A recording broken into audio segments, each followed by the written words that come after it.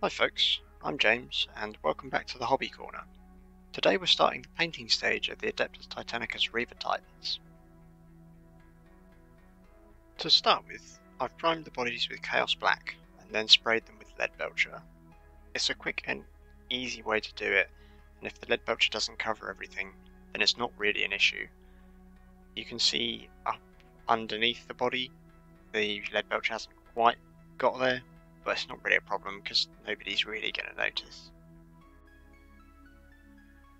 The next stage is to apply a wash over everything to give it an oily look, so I'm getting some Nuln oil and using a medium shade brush to apply it.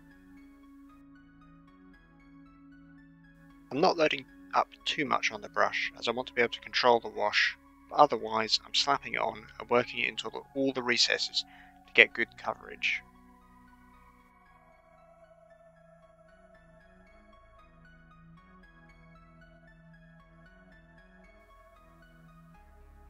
Once that wash has been applied to both Titans and is all dry, it's time for a bit of highlighting to bring a bit of shine back to the metal. For this, I'm using Necron Compound and a medium dry brush. As Necron Compound is a quote-unquote dry paint, it can be used straight out of the pot. I'm just dabbing the brush into it and then working it into the bristles on a piece of kitchen roll. Then I'm just going to brush lightly back and forth over the model.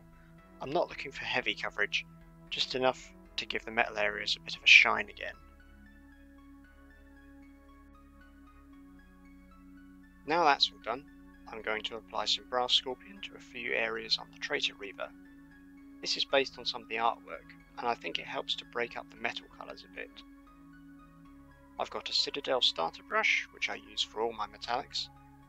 It's very hard wearing, although it's starting to hook at the tip after a few years of use. I find that synthetic brushes are useful for metallic paints, as the metal flecks present in the paint don't wear out the brush as quickly. This is more of a personal choice, so don't worry if you're using a different brush. I'm just taking a bit of the Brass Scorpion, thinning it down with some water, and then applying it to areas like the hips, maybe the eagles on the backs of the shins, and a few other areas.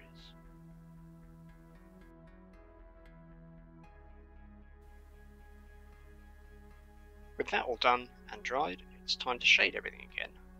To give the body a more greasy, oily look, I'm going to use some Agrax Earthshade, applied with a medium shade brush. Again, I'm not overloading the brush, I'm just putting enough on to give a good coverage across most of the model. And this is going on all of the brass, all of the silver, pretty much everywhere.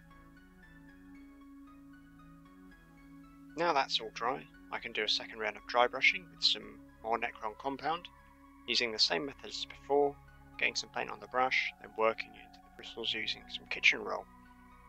I only want to do a light dry brush this time, as I don't want to lose the brass colour, and I just want to pick out the edges. Once that's all finished, it's time to move on to some detailing.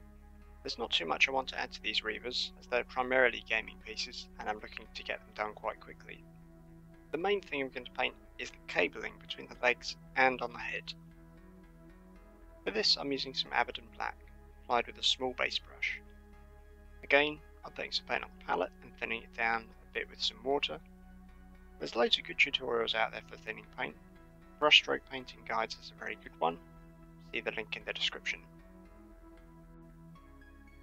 With the Abaddon Black applied, it's time to do a quick highlight just to give it a bit more definition. For this, I'm using Dawnstone, and I'm applying it with an old small base brush, which has seen better days. But this is a very quick highlight and follows the same process we used for the Necron Compound. Dawnstone is a layer paint, so it's much thinner and more watery than Necron Compound, so I'm going to take care not to overload my brush. I only want a tiny amount on there.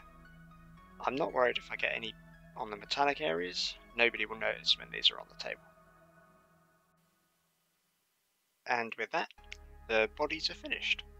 I'll be doing all the armour plating on the head, carapace and toes as part of the armour painting videos. Thanks everyone for watching, and join me next time for more hobby.